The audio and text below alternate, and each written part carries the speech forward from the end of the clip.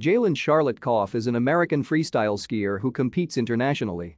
She competed at the 2018 and 2022 Winter Olympics in women's moguls. She competed for the United States at the FIS Freestyle Ski and Snowboarding World Championships 2017 in Sierra Nevada, Spain, where she won a bronze medal in dual moguls. She won a silver at the 2019 World Championships in dual moguls. Ranked number 1 in the world going in, Kauf qualified for the 2018 Winter Olympics in Pyeongchang, South Korea, where she was among the favorites to medal. However, she finished 7th there and did not make the medal final. Representing Team USA at the 2022 Beijing Winter Olympics, Kauf won the silver medal in Olympic freestyle moguls. Thank you for watching. Like and subscribe if you would like to view more of our videos. Have a nice day.